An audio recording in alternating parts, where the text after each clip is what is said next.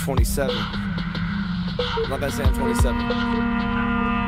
280. I'm 20-something and I rock Timberland boots with black sweats on, with double XLs at the local H-Mart, with salted shrimp and shit noodles and kimchi in my left arm, getting mad extra ignorant with it, kinda like saying mad extra. Wearing a bandana under a fitted, like my man using did it, looking dumb with the styles to shit it.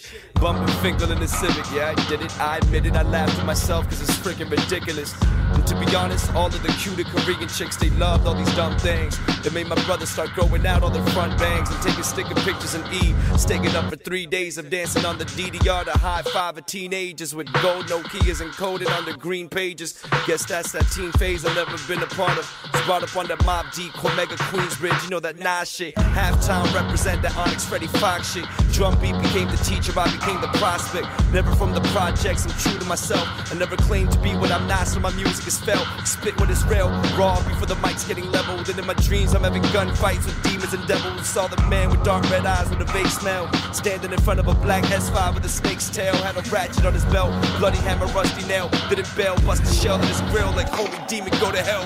Over fire was quick though, laughing with a slit throat. Thick gelatinous matter splattered all over the brimstone. I woke up, cold sweat, not in my own bed. 16 bar written, I haven't wrote yet. It was murder town, it felt like homicide. I guess my devils had to die for me to be by my father's side.